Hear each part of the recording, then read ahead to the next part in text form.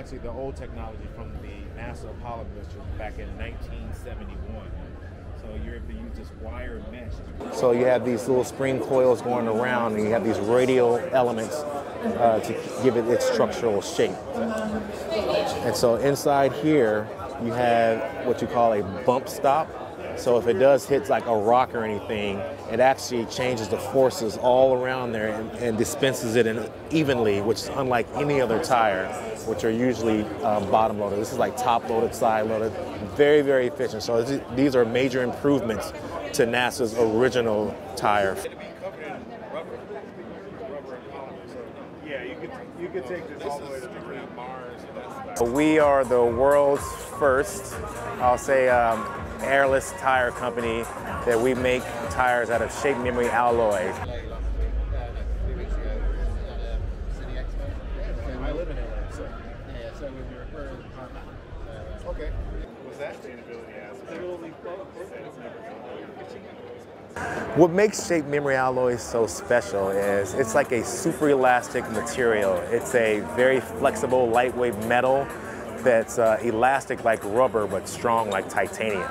So you can actually deflect a tire way down to the rim and it would just always bounce back to its original shape. So you're able to use this as a structural element in a tire now, so you don't need any pressurized air. So that means an airless tire, punctures don't matter, it would never ever get a flat, so your tire can last the life of your vehicle.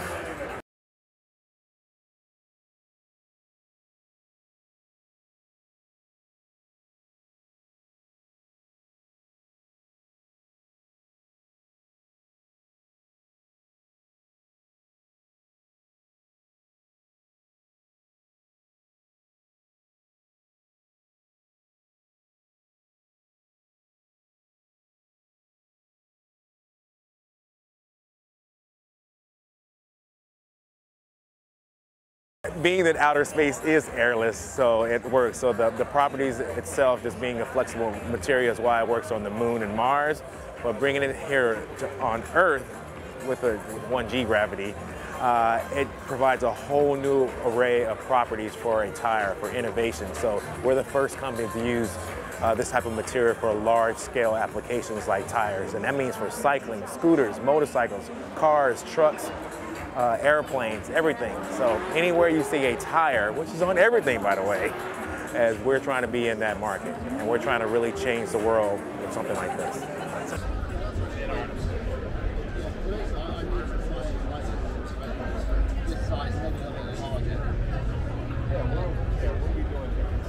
The first thing we're doing right now is the cycling and the scooter tires.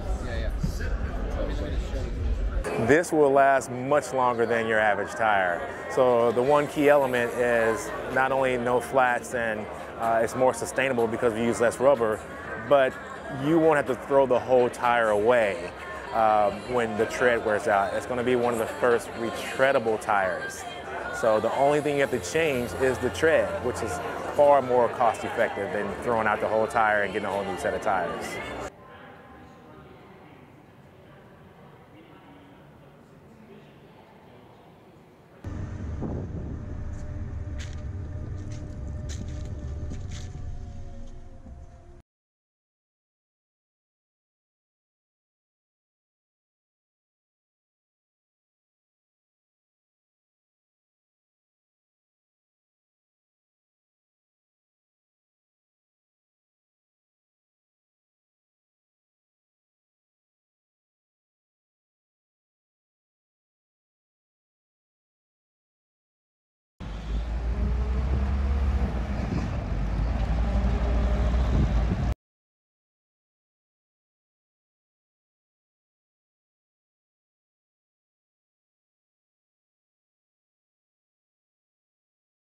Yeah, being that electric vehicles are much more heavier, it makes the normal tires now wear out quicker, so that the tread goes faster. You know, the weight, it's just too much weight. So using shape memory alloys as a structural element, it actually has a heavier weight carrying. So the load bearing is much heavier. It can actually hold a 737 airplane. So we put that type of, we feel that high-tech cars, which are electric, and should have high-tech tires.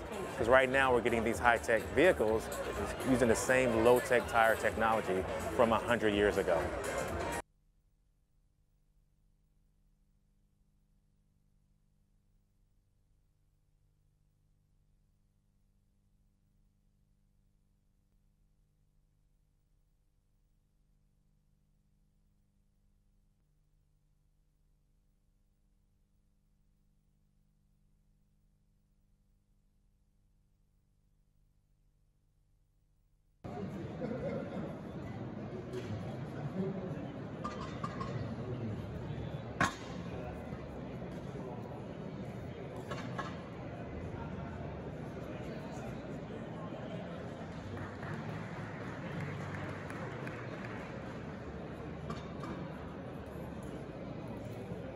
What you have here is one of our airless bicycle tires.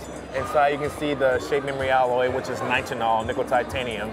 So that's the structural element inside that gives it its structure, but it's actually hollow inside, no air.